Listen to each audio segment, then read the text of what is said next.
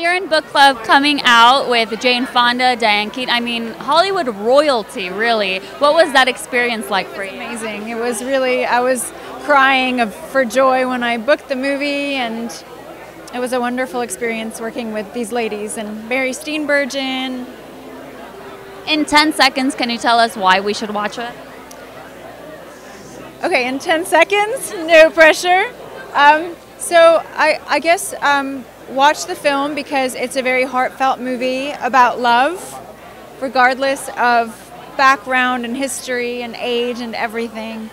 And it's very sensual as well. It's about a group of ladies who get together for 25 years to read books, and the next book is 50 Shades of Grey, and slowly this book starts transforming their lives. So it's about art imitating life and life imitating art.